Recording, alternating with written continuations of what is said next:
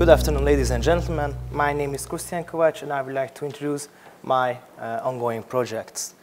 I work at the Department of Orthopedics at Semmelweis University. My supervisor is György Kocsis, and my vision or my plan is to better understand the bone and the implant behavior. As an orthopedics team, we are providing cutting-edge orthopedic savers based on evidence-based medicine. I have two ongoing projects. The first one is dealing with the young modulus, and the second is comparing the efficacy of the lockdown surgical technique. So my first project is dealing with the young modulus, as I mentioned before. The young modulus is the elasticity of bone, and in order to achieve better implant fitting, we need the finite element analysis. However, this requires very precise young modulus results. However, in the literature, these results are controversial sometimes. There are several methods to measure them, like compressional techniques, non-indentational techniques, ultrasound technique, and also the other macromechanical testings. But as you can see in the literature, that even in the same region, for example, the diaphysis of the femur or the neck of the femur, we have very different two order of magnitude differences sometimes, and it's not good for us if we want to make precise finite element results. So my aim is to categorize the different factors and compare them. And our hypothesis that the size, gender, age, and methodology may make these differences. So what we were looking for, articles that contained young modulus results from healthy human bones only, with no bone disease, and only English written articles. For the first time, we had more than 20,000 records, and we were able to decrease their number to a final of more than 100 articles, from which we made the data extraction with this search key, and we made this search from these databases. So the first part that we had individual and multiple results of E values, but in this in my project, I'm now showing only the individual young modulus results from these articles. There was more than or close to 50 articles that we could include in it, and what you can see that the young modulus results were showing two big groups, and these are due to the cancellous and the cortical bone macrostructure differences. Also, we were using a Forest methodology to see that the weight of the influencing factors, and you can see that the macrostructure metal and the region of the bone were the most influencing factors next to the bone itself. I mean, that which bone was that, and its size. You can see that we were also checking the age, sex, condition, and size, and the differences are shown on the table. And we were looking more deeply when we were checking the diaphysis of the femur with the cortical young modulus results, and we could see that the nano-indentational techniques always had higher young modulus results compared to a bending technique, for example. In the next slide, you can see that the cortical and the cancellous bone measurements in case of the direction of the loading. So now we are looking at the anisotropy. And what we see that the axially loaded, so the axial young modulus results are always much higher than the laterally or the AP loaded specimens. We have the same result here with the anisotropy, that we can see the difference between the AP and the axially loaded young modulus, specimens and their results. And you can see that there are quite big differences between the two loading.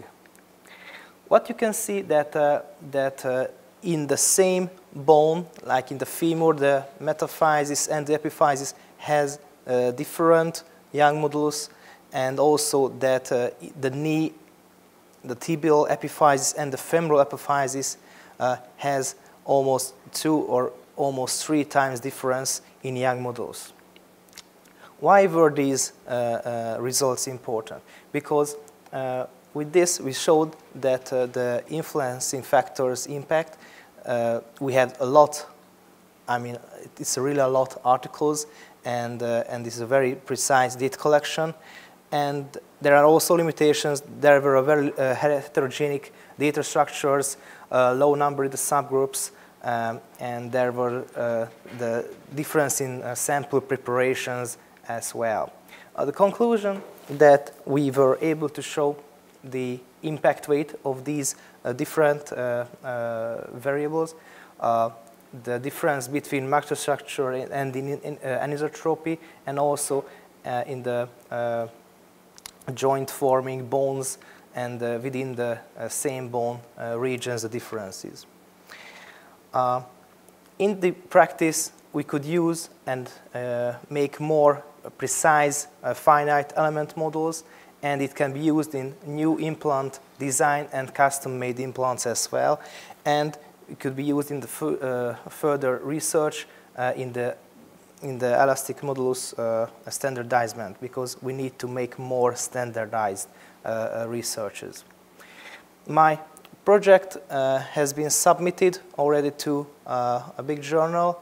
However, it was refused, but we sent to another one, and we are hoping that they will like it, so cross-fingered right now. The second project is dealing with the lockdown technique in the chronic acromioclavicular instability. This is the most common injury of the shoulder girdle. It occurs during high energy contact, and it has more than 100 techniques. And our aim is to measure the efficacy of this technique, because we believe that this is more superior to other surgical techniques. We make a systematic review from this project, and also a retrospective part as well. And in the clinical implication will be the improved surgical treatment in this condition. So the systematic search is at the data extraction part, while the retrospective and part is at the middle. We have right now 42 patients that we found, and they can be used in this project, and our plan is to finish it at the end of this year. So the submission was done in the first project, and the second will be done in the first part of the next year.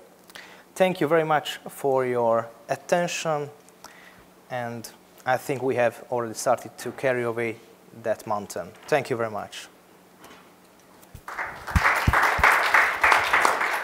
Thank you, Krisztián. I have a question just regarding the young modulus. Have you checked, or there is some information on the literature which is comparing the young modulus, because you said that it's different in different locations. So the value of the young modulus and the level of the injuries at the bone, for example, in a fracture. So so if there's some correlation between the young modulus and the trauma and the type of fracture. Mm-hmm. Thank you very, very much for your question. The thing is that this is very hard to answer, because in the literature, this question is always avoided. I mean, the answer for this question is always avoided, because there isn't a precise value in where it would fracture or not. So I can tell you that in the femur, for example, at a 28-year-old boy, man, when would have the fracture. So I'm not able to tell you from the literature.